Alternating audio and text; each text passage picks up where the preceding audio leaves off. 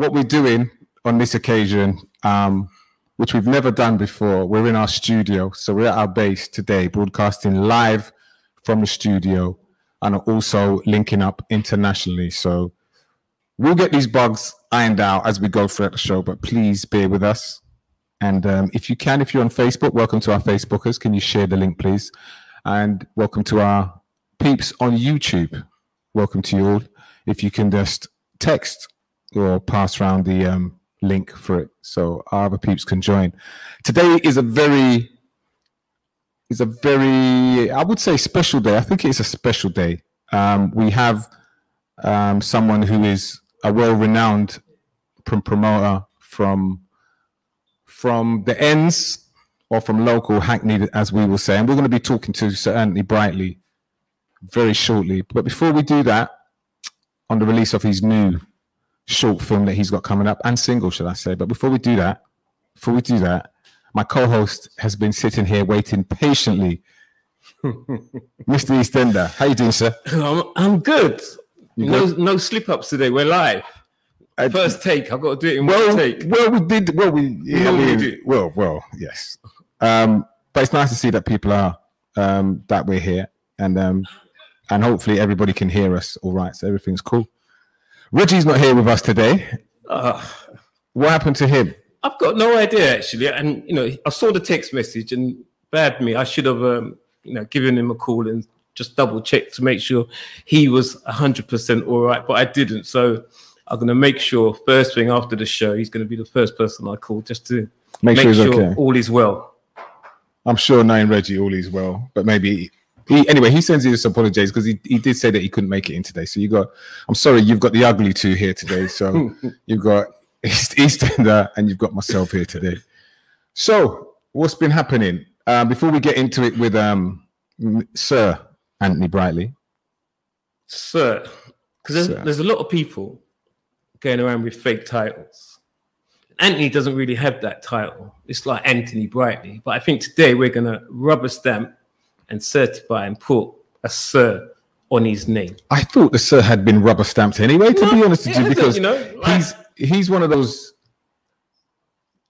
gentlemen's member of the community that has done so much for the community, that especially around music business, and given a platform to, we'll go through some of the names later on. 100%. But I call him Anthony, or I call him Mr. Brightly. But I don't even know what to call him. I don't want to, because a lot of people just call him Brightly. I don't want to call him Brightly because I feel I'm being disrespectful. So I always try, and then I want to call him Anthony, but I feel like, when you're I feel I can't call it because it's big. You hear me? Mr. Brightly. Mr. Brightly. Name to call. Cool. So welcome to Set the Trend podcast. It's a special today, and absolutely, it's an absolutely pleasure. There's not many people that I look for. I look forward to interviewing a lot of the legends who have grown up in the street culture, who have grown up in the club culture. But this particular gentleman has his foot in starting and making the platform for a lot of the street sounds that I hear now. Every time we interview some of the sounds that we grew up on, that that we were aspiring to be like, this gentleman's name and sound, Sir George and Anthony Brightly, always pops up. Mentioned in 98% of our podcasts. Always. From about 2 years we've been doing this, and everyone mentions his name. And rightly so, which we're going to discover. Right, and he's got a new short film and a new single out. And hopefully we should have him on the line if everything is going to be working to thing. I'm looking towards my technical team here. So hopefully they will be able to make him pop up on your screen all the way from lovely and sunny Antigua. And hopefully he can hear me. Can you give me a thumbs up if you can hear me, Mr. Brightly? I can hear you loud and clear, mate. Right. We're having problems hearing you at the moment. Can we hear him? Oh, you're not hearing me? Oh, that's not good. Why are you not hearing me? I can get him up on my... You really need to be hearing me. No, we can hear you now. Okay, well, we've done magic. We can now, but there's going to be a little delay on it. We can work with that. So we're going to ask you some questions, but there's a little delay on our end. Okay, right. So, when we talk about Anthony Brightly, we talk about club owner, and let's go through some of the clubs that you've owned or that you've played or that you played a part of. So let's talk about Phoebe's. Let's talk about Oasis. If anybody went to, well, Phoebe's is the old. Phoebe's was before Oasis, and Phoebe's morphed into Oasis, which a lot of people went to back in the day. In fact, a lot of people went to Phoebe's when you was in there. It was Sir George, one playing on some of those nights in Phoebe's. You also was the owner of Maxim's in Dalston. Then you went on to own Chimes and Pegasus. I mean, who hasn't passed or played through your clubs? I think it isn't worth mentioning those names because there's probably be 2 or 3 sounds. So the sounds that has, I mean, you've had everybody from internationally known Stone Love, Mikey B from the Dream Team, originally before he went into the Dream Team. You've had Chris Nat, Mysteries passed through your club, Touch of Class, Funkadelic, Asher World of Girl Movements, Booker T, DJ Spoonie, the list goes on. Bad Boys, latest edition, Studio Express, 5th Avenue, Casual Affair, GQ, Special Touch, Super D, GNs, Metro Media, Aquarius Disco, and you also gave a platform to the Heartless Crew and Galflex to kind of get on their way. I mean, we would say that they probably would have made it anyway, but we can discuss that a bit later. But you gave them a big platform within your club and you helped promote them to help them on their way. You're also an international promoter and CEO of D-Jam Festival, which takes place in Antigua. And you're one of the founders and of the international reggae group, Black Slate. Wow. When you say all of that, for me, even listening to you say, it feels amazing to me. And you know, before I go any further, I've been asked the question, why did I want to launch this thing on this particular day, the 23rd of September? And the reason being, it's 2 reasons. One, it's the birthday of my mum, who's the first lady in my life, who's a lady who believed in my little dream. And when I asked her to buy me my organ, she said it was okay, and she helped me to do what I had to get my organ. And it's also my eldest daughter, Aishaline's birthday today as well. So to the 2 ladies in my life, it's their birthday today. One's gone, but one's living on and working with me. So happy birthday to my daughter, Aishaline, and big birthday to my mummy, big time. And really, without my mum believing in me, and then my dad following suit, all what you're saying would not have happened. And that starts why we're where we are. Somebody has to believe in somebody to be able to make something start. And when people come and ask, can I play in your club? Or can I play with your sound? Or can I? I wanted to play with somebody before, so it's automatically, because you might be the top #1 sound, yes, I might turn around and say, well, you can't play with me because you can't play good enough. But once you are of that standard and you can play good enough, then boom, you will get the opportunity. Same with the clubs. I would say to them, well, yeah, of course I'll give you a chance. But you have to work for that chance. Just like when I went to Cuba's, you talk about Phoebe's, you talk about Cuba's, you talk about Oasis. I went to Cuba's and I said to the owner, your club's not working, you need me to play in there and I'll make it work. He thought I had some front. 6 months later, he called me. The rest is history. So somebody has to believe in someone to make something happen. And, you know what I mean? I might have helped along the way, but all of these guys you've spoke about, every single one of those DJs are DJs in their own right, and they are a class amongst themselves. Mr. Brightly, now you've gone on and you've now gone on to make this film, this short film that we're going to go into shortly, because we want to let the people see the short film, and I'm going to ask you to introduce it shortly when I stop speaking. Just give us a short introduction into why you made this short film, and what do you think that you'll be getting, that we're going to get out of it as the public. So what do you want to get over to it? And then just introduce your short film, and then we'll play it, and we'll speak to you in another 15 minutes after it's finished. All right. So first of all, I always wanted to make a movie. You know, everyone wants to be on the big screen. And but I didn't know how that was going to happen. So I've had a script sitting down for years wanting to make a movie and trying to find someone to make a movie with. And it was just so far in a way that it was almost like impossible. And then I watched the story of Nina Simone. And after watching that story, I was inspired to redo as a single for Black Slate. We decided to do the song Young, Gifted and Black. But we wanted to make it special, so we wanted to travel around the world and do it with many different people. And more than just having it as a music video, I said it would be nice if we could turn it into a short movie and just listen to what other young people have to say about just life and trying to move from one point to another. And when we was traveling, we went to Australia.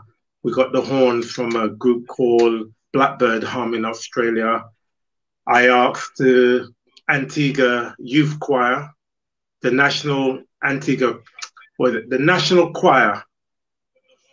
Youth Choir of Antigua and Barbuda. I saw them perform in England, and I said, wow, how nice it would be to put reggae music behind that. And I asked a lot of people, but it's like with everything. You can ask, doesn't mean you're going to get. So a group of people worked with us, and we created the reggae version of Young, Gifted and Black. And then I went to a short movie festival. And I met this young man was going around taking photographs of everyone. And he looked at me and says, I think I need to take a picture of you. And I stood up with my show-off self and said, yeah, you're right. And we got talking, only for me to realize that the man I was talking to was the man who was partially responsible for this film festival. And boom, that was my introduction to saying, I want to make a movie. And it just happened that he also watched the Nina Simone story, and he said it would be an absolute pleasure. And I did my bit, but this young man, and he's a young man, is really the man who's responsible for this movie, Daniel.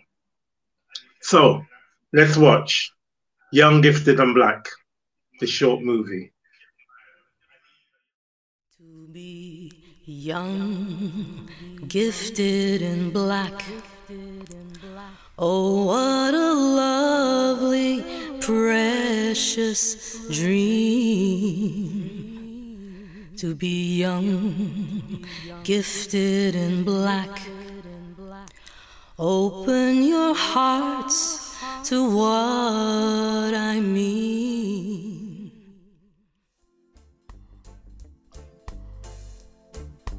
The song Young, Gifted and Black, written by Nina Simone and it's been adapted by Aretha Franklin, Bob Andy, Marcia Griffiths, and now Black Slate is going to record it. Young, Gifted and Black, written by Nina Simone, while she was inspired by the talent that she saw in black people. And I believe that the song was written to encourage, to let you know that You are one of many with a talent. You are one of many that are gifted.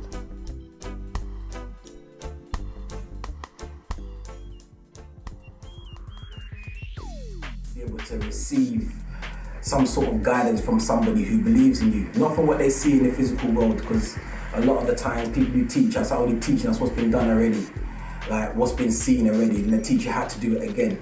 But to really be gifted means that you're doing it from the inside out, you know? You're inspiring someone from the inside out, or you're even feeling inspired yourself. All we do as young people is laugh, cuss, gossip. Laugh, cuss, gossip. When have you lot ever rise above that and said, you know what? Actually, I'm going to help this individual because I can see what road they're going down. Me. Fantastic. Give me a high five. I have done. Well done. Well done. I have as well. I like helping young people to find their passions and to help them to overcome any emotional challenges, because lots of young people, people experience trauma in their life.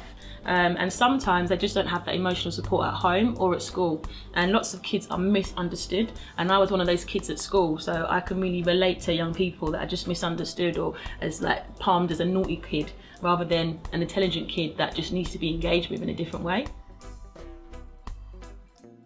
I had a youth worker when I was growing up. And it wasn't nothing like she had to do like loads of one-to-one work with me. It was just her presence and her like saying little things like, oh, Hera, what do you want to do when you're older? And I'll be like, I don't know. No one ever asks me that. And just little bits she'll say to me that made me, I think, go to uni, made me think that I can be more than just a girl from the estate. So, yeah. The thing that we have as Black people is that we've got unison. The best example of that is culture, food, music. So in my opinion, to be young, gifted and Black is to be able to appreciate what came before you and utilize that to make yourself better.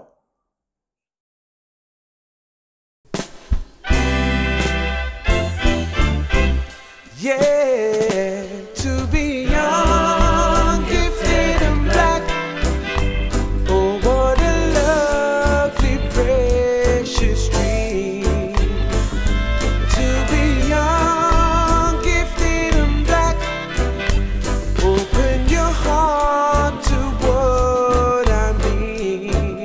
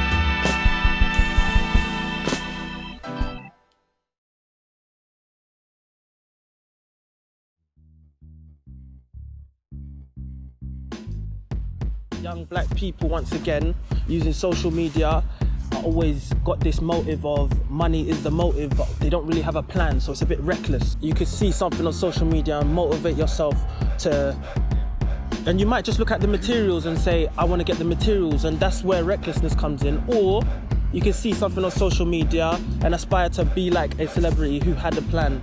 Does that make sense? And I think the most important thing is the plan. You're looking at other people, you're not watching your own journey, your own self, what you got. So I think it's hitting me. Social media is helpful, but then it's also, it's a flaw, man. It kind of made like false hope, expectation, a lot of that, man. And it's just like, if you said it earlier, it's literally because you got to work harder than the white man. And it's like, you're willing to put in that work and that fight. And you might put that work and that fight in and not get it anyway. Who's willing to stick around and put in that work? Young, middle age or old. Now, the fact that it's young, gifted and black, it means that you have an early start in life to pick up the rein and run with it. You're gonna find a lot of negative thoughts come towards you because you weren't supposed to realize that you're gifted. And it might even come from your peers, you know? So it comes from a cross-section of the people. So you have to recognize the talent you have, whether it be a songwriter, or a dancer, right across the board. You're here for a reason, and that gift you have, you must portray it and extend it to others, so they can also benefit, just like how we can look back on that song, Young Gifted and Black, and relate to that many years after. And that's to me the most important thing with the idea of Young Gifted and Black. Yeah. To be young, gifted and black is not just something that's gonna happen overnight. It's a lot of things you have to endure. So I say, and you can't give up. As long as you keep that fire burning, keep that dream going. You see me? And knowing that one day you might have to turn around and mentor a youth who was young like you and bring him through and encourage him. You see me, I say, cause each one teach one. Today me have the button, tomorrow you have the button. It's like a relay thing, yeah, where, you know what I mean? So everyone have to teach one and pass on the experience, whether it be a drummer, bass player, or singer. Just stick to your goal and never be afraid to listen to whether a elder or a younger person give advice. You see me? So yeah. Yeah, I see Young, Gifted and Black like, I don't know, like a mantra or something. For me, it's almost, it's like a feeling and a vibe, really, like, of an everyday thing to kind of remember that. Even though, you know, you have your good times, and you shouldn't really forget your roots, you know, and that's what, to me, Young, Gifted and Black is about, like the root of things, like, you know, when you're young, you know, that's, to me, that in itself is like, you being born is like a great thing. You know, we've been through a lot of oppression and things that's held us back, and it's like a daily thing to just remember. Yeah. You're young, you know, you're gifted. Gifted and black. I remember say talent is a discipline. You see me, I say? Yeah. You have to have the discipline. No matter what it is, the discipline have to be there. Yeah. And you have to respect what you're doing. Finding space. Yeah? Finding space. How many options should there be? I just think that, you know what, there's got to be some form of belief in our culture. Yeah, there's got to be more people doing positive things. I believe that my gift has empowered young black gifted people to go on to sign contracts. Yeah? And then I would like to think that one day they will build a legacy. So I believe that if you're young and you're black, you're definitely gifted. This song, this movie, is to encourage each and every single one of you. With your talent, makes you different, makes you special. Not everyone's gonna understand who you are or what you're doing. And with most things that are original, it's not until it happens that people understand. But until that point, it's an uphill struggle. But if you believe, the struggle won't be in vain.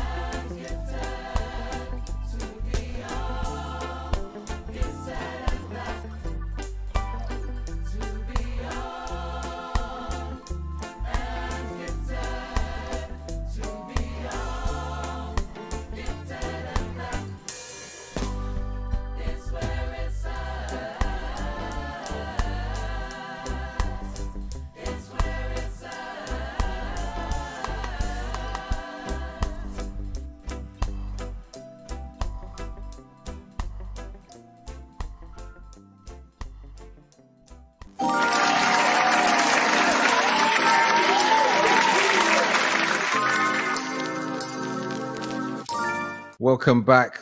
Welcome back. Welcome back. Right. So we've been allowed to share this moment with Sir Anthony Brightly over there in Antigua. I'm going to come back to him.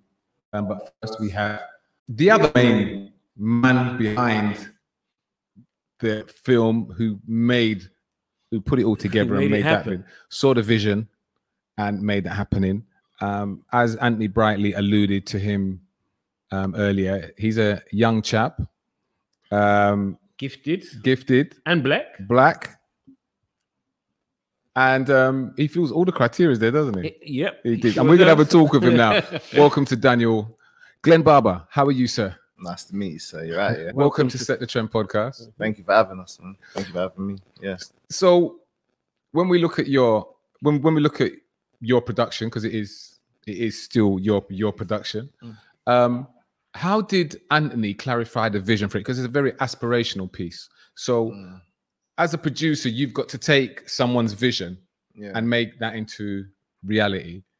So how did that process go when you first heard, when Anthony first said that he wanted you to do a 50? Was it always going to be a 15-minute short film? We went back and forth a little bit just on, I suppose, what I felt was enough time to get through to the young people. You know, we live in a world where everyone wants something in 30 seconds.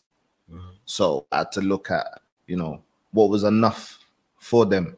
But that being said, we got to a nice 15 minutes where we saw, you know what, each person speaking, keep it a nice 1 minute, and at the same time put the video in the middle, you know, so people can take in the beauty of, you know, what Anthony's done with the group. Did you storyboard it? So when you was coming up with the stories behind it, did you put it together as in how you wanted it to be? So did he actually give you a script, or did you talk it through with him? No, obviously, yeah. That's, I mean, you have to. You know, even when you want to try and wing it. I mean, I studied film, so they drill that into your head, storyboarding, planning first, everything. So we had a lot of international calls where we had to be on the same page about how I'm going to start it.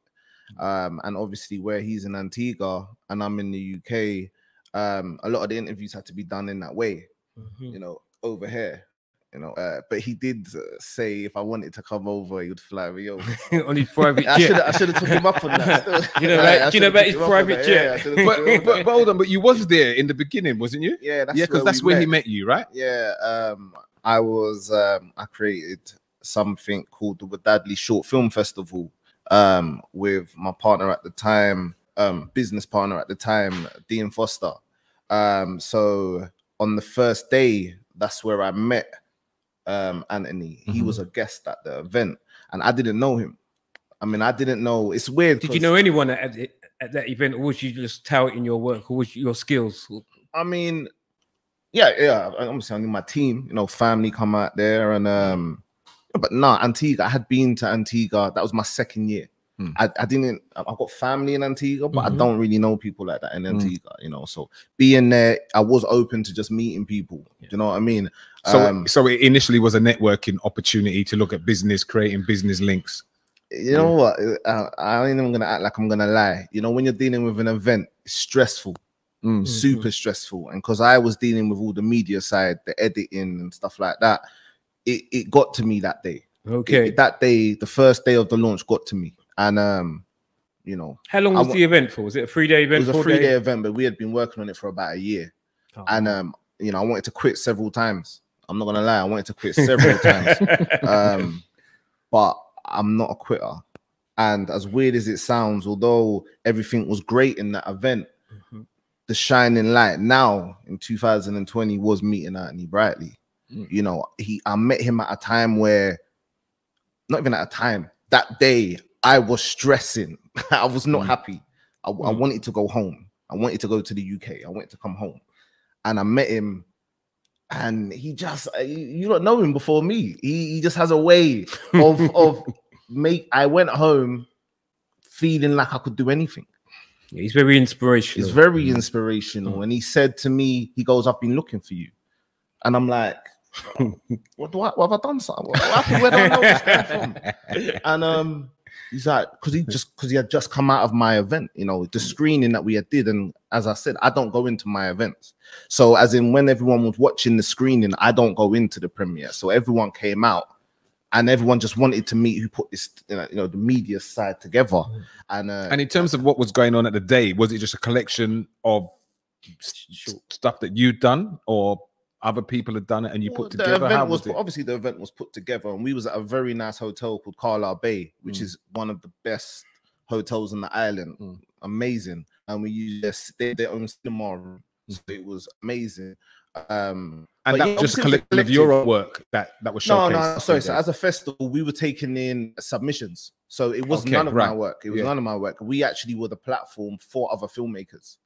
A bit like the Cannes Film just Festival. Like, just like any other festival. And I'm telling anyone who wants to do something like this, it's not as hard as you think.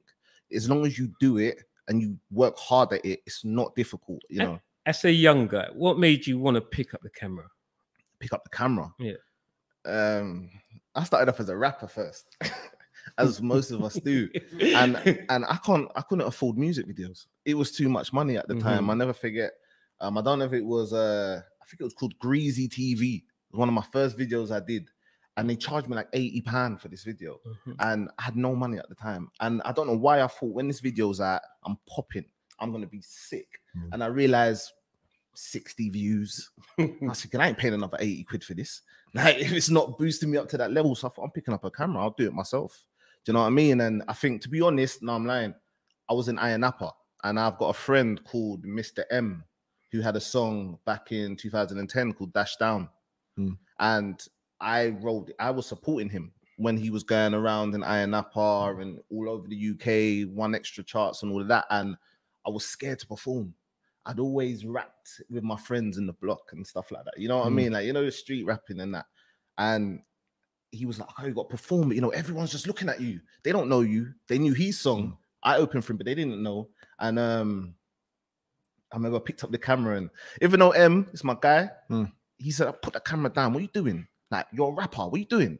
Like, you're performing. You're an Ayia Napa. Why are you picking up a camera?" And I just stuck with the camera, and 10 years later, and that was your gift. I'm sitting there, Anthony Brightly, and you know what I mean, set the trend, and no mistakes. You know what I'm saying? Like, no regrets. So we are where we are. So when we talk about what did you get from, I mean, you put that together. What did you get from that as the producer? Yes, from Young, Gifted and Black. Do you know what it was?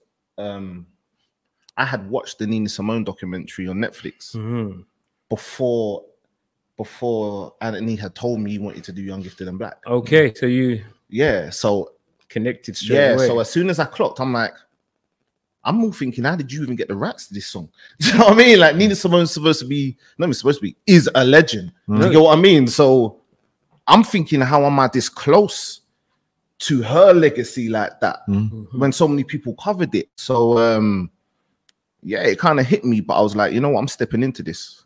This is my time. Like I'm gonna be a part of that. And I think I was very much trying to push the mentality that I need to look after my people, you know, the young people. I started 2019 was that year for me when I was like, you know what, I used to introduce myself to people and say I'm gonna win an Oscar, because I studied film, you know, and I wanted to move away from music videos and I wanted to be more creative. And I used to actually introduce myself. I'm gonna win an Oscar in 5 years. It's gonna happen. And you still believe that now, right? I mean, if it happens, it happens. No, but you I still realize believe that now. See, but this is the thing. No, you still believe that now. No, see, but then don't get me wrong. No, I'm getting you right. I mean, in the sense I'm just that making sure that you still believe in your dream. I don't need an Oscar to be great in my field. And God forbid, if I leave this earth tomorrow, I'll feel I will do enough to influence the young people that come from where we come from, that you can do anything. I did a festival last year. Now I'm doing a feature film this year. Just worked with Anthony Brightly. You lot told me how much of a legend he was listening to this. I'm listening to certain clubs like, I'm like, well, I didn't even know about all of that. Like when I found out Heartless Crew and all of that, and you guys under him, I'm like, I'm looking, you lot are legends to me. So to meet him and he be that person to you, I'm in like how did God do this? Do you know what I mean? Like not chasing social media followings and stuff like that, just working on my craft, and greatness came to me. Apart from Anthony as an elder, did other elders give you encouragement to follow your dreams? Obviously my family, like they, you know, our family tell us we're great all the time. We don't listen. Do you know what I mean? And yeah, that they were always, some of my aunts, my mom, all of them always did that for me. But in the film world, to be fair, one of my main mentors is a guy called Enrico Tassian, and he's always believed that I can do greatness. You know, he was my tutor. And it's weird because someone said to me, when you leave university, your tutors don't really stay close to you like that. Do you know what I mean? So I definitely believe he saw something in me, and he still does. And he's executive producer on the new film I'm going to be doing with Anthony and some other people as well. So yeah, it's going to be big. Do you know one of the things that I get from you hearing you talk, legacy is very important to you. Yeah. Leaving something because the way the world is now, you can be forgotten in a minute. Yeah, if you don't document what you do, if you don't put down what you do, people just forget about you, and then they write their own story to something that you've done. Have you found it that way in the world, that we as a people, as a race, have to continue documenting what we're doing and what we've done so far? Do you know what I had to do? I had to remove money being something that I need to chase. I had to remove that from my head, because I realized it's never ending, and material things come with that. You know, I remember being 20 trying to get a license to drive. I mean, I was obsessed with driving, so no one could ever tell me to get out of their car. Bitch. And I got it. I remember getting it, and I remember sitting in my car when I got it, putting up the windows, blaring the music, just it's my whip. And then the parking tickets started coming and they started clamping my car. And then I started going places that I wouldn't necessarily need to go just because I had the car. Yeah. And then I realized this money don't make me happy. I got to a stage where I got a lot of money and it did not make me happy. Now, it might make some people happy, and that's each to their own. I'm not like, money does a lot of things for us. Don't get it twisted. But I knew it did not give me the happiness I was looking for in my life. And I realized seeing people be influenced by positive messaging and encouragement, especially the young people. I got little cousins and little brothers and sisters. You know, this is what I do it for. You know, I've got my sisters and my mum on my wallpaper, so I never forget. You know, I listen to someone called Eric Thomas from America. He calls himself the hip hop preacher. I listen to him every day. And, you know, he tells you, work hard at what you do. You know, talent only takes you so far if you're not working hard. Do you get what I'm saying? And with that being said, as I said, greatness came to me.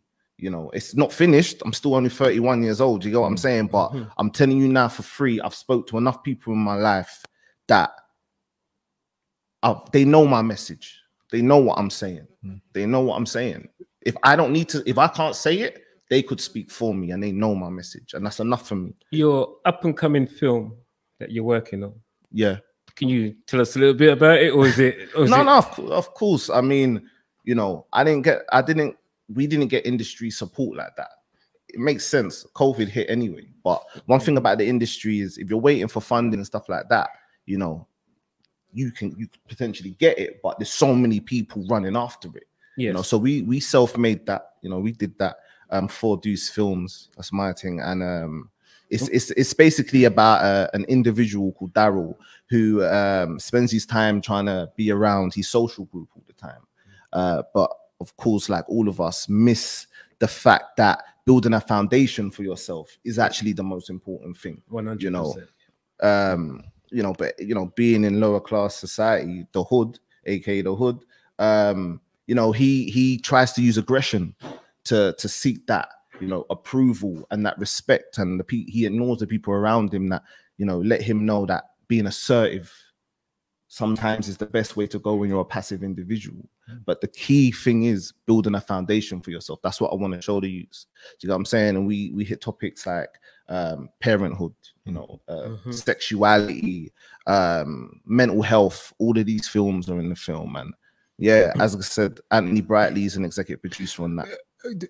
Okay, so what also comes to my mind hearing you talk so eloquently about the struggle is you yourself being an independent film producer. It must be a struggle at times. How can, if someone wanted to invest in you or get in touch with you, or what do you need? You know, take this as you know, as a platform where you can advertise your work and say, well, this, you know, if someone's interested out there and they want to be part of what I'm doing and part of the journey and want to invest in what I'm doing or invest in you directly, what do you need to kind of push you on? Do you know what's mad? The easy thing that most people would say is money, and it's not that. I substituted money for hard work. So I'll spend 10 hours in my room editing, planning, storyboarding, and I made that my love. Do you get what I'm saying? So it ain't hard. We're at the stage now where we've shot 95% of the film, shot in 6K. Do you get what I'm saying? Black Magic camera, you know. Right now we're at distribution stage. You know, that's one thing I can't, you know, hard work is one thing, but one thing I can't is the marketing side.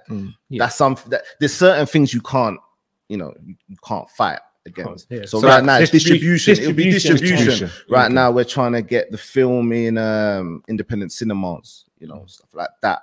And how hard is that? Well, we just finished filming, so you know, I'm bringing in people that are good at what they do in terms of marketing. We're still looking for new people to come in and help us with that in terms of distribution. It's just about the time. It's just about the time. You know, if you take away 8 hours a day working, 8 hours a day sleeping, you're less than 56 hours in your week. You know what I'm saying? What do you do with your week? And if people see you as an inspiration and they want to get in contact with you, okay, yeah. 4 Deuce Films at gmail.com. The Instagram is yesman4d. That's the hashtag that we're pushing for this film. So any details, anything you want to know about the film coming. Obviously it's early days because we've just finished filming and this is where the marketing starts, but yesman4d. Before it reaches the screen, right? How long do you reckon? 6 months, 7 months, a Yeah, year? I mean, we're looking at a premiere in February. Genesis Cinema in February, and we're looking at a couple other independent cinema places. But yeah, that's the plan. That's you the know, plan. To be honest, social media will be the last place it ends up. Okay. So we're trying to do it hard. screen. We're trying to do it hard. Yeah, we're trying to do it hard. Maybe on an Amazon Prime thing or something like that. Yeah, for streaming and that. Yeah. All right, Daniel. Excellent. Thanks for coming on Set the Chen. Gifted and Black. Yeah, that's the thing. Young, Gifted, and Black. That, you know, again, Anthony's my executive producer, one of the executive producers on my feature. So it all ties in, and I wouldn't, you know, get there if it weren't for him like that. So respect, man. And thank you for having me on there, man. No, thanks for coming on. Thanks for coming on. And I think we still got problems with the line to Antigua, so we're gonna have to get Anthony back at another time to give us some more information about from his perspective about Young, Gifted and Black. But we've had Daniel here, and I think he's eloquently told us about the production and what's it about. So thank you for coming in. In that film, also the lead singer, just you didn't know, is Anthony Brightly's son. So his son has taken the mantle. Yeah, he's taken up the mantle and he's working with Black Slate. So and he's they're very good. We did a show with them at the Jazz Cafe in August, and yeah, full of energy. The songs, the hit songs, popular songs, the Migos, Dixman. The catalog is good, and yeah, Black Slate. If you ever get an opportunity to see them perform, and of course, we didn't mention he had a top of the pops, top 10 hit with Amigo. Amigo.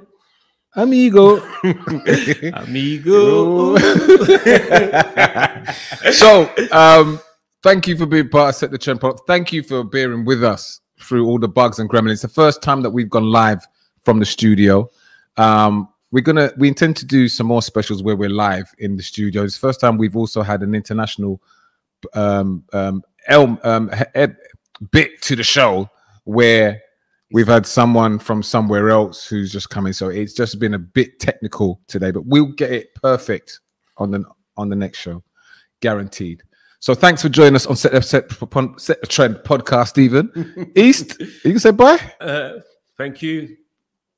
I want to do Set the Trend live every week, though. You do, yeah? Yeah. I think you have to have a word with the producers, man. With the producers. Yeah. Rap. Rap. That's all good. All good. Thank you, and thank you, Daniel. Much appreciated. Man, thank you so much for having me, man. So like, share, and subscribe to our YouTube channel. It's all Set the Trend podcast, whether it's on YouTube or Facebook, or we're on Twitter. So you can subscribe to us and share the love on that. Thank you for being part of this special, our live special, our internationally live special, even. Set the Trend podcast.